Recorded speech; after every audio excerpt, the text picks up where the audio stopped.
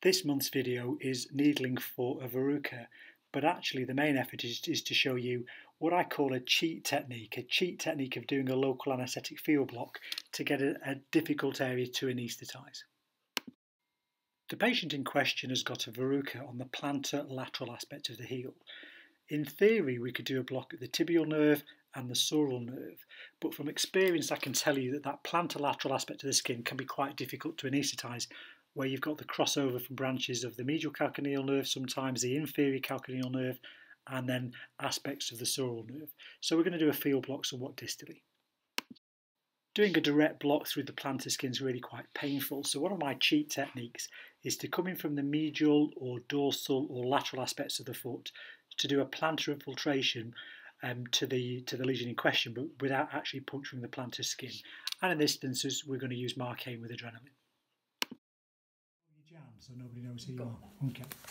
So Jan, who I've never met before, apart from the previous 2 years I've been seeing you. So we've done various things for Jan over the time. Now she's an interesting lady with history of bone cancer to your right leg, and ever since then you developed some verrucas. So we wonder whether you've been a bit immunocompromised.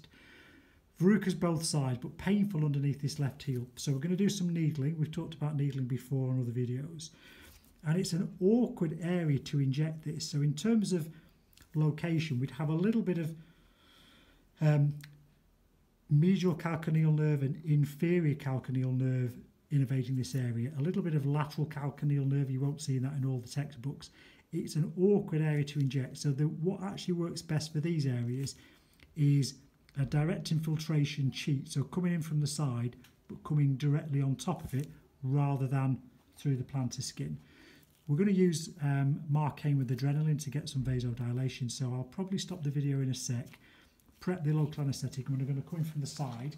But while I'm prepping the local anaesthetic, we'll do some skin prep. And we're going to use, you've seen me use before, the Chlora preps. We like these. So a little click gets it going. So Jan, just a bit of skin prep, just a bit of alcohol to make the skin nice and clean. And then while that dries, I'm just going to prep some local anaesthetic. So I'll probably stop. Okay, so Jan, there's going to be a little bit of a scratch. Okay, 3, 2, 1. That wasn't so bad, was it? No, that was... Now there's going to be a little sting as the local anaesthetic goes in. Yeah. Yeah. Cool. Ooh, she's pulling her face. You're underestimating just a little sting. Well, do you know, Jan, there's only one type of patient that mustn't feel any pain. Do you know what type that is? The dead one? No, the private patients. I'm joking, of course, but I'm not really. So, can you see the vasodilation of the skin? So that's going to mean when we do the needling, she's not going to get too much claret. 3, 2, 1, Jan, well done. So seriously, any sharpness there? No. Okay. Still stinging from the injection. Oh.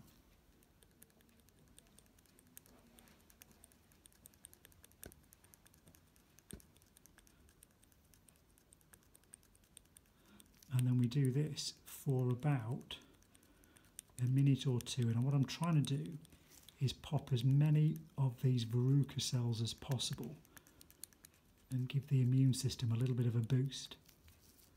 And that's kind of how it works. So does it put something into the veins or something?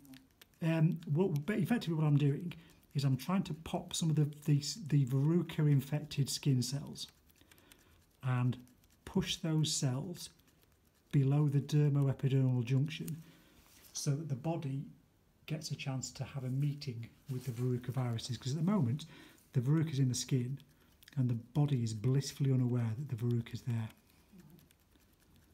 So I'm just trying to arrange a meeting. It's kind of like arranging a date.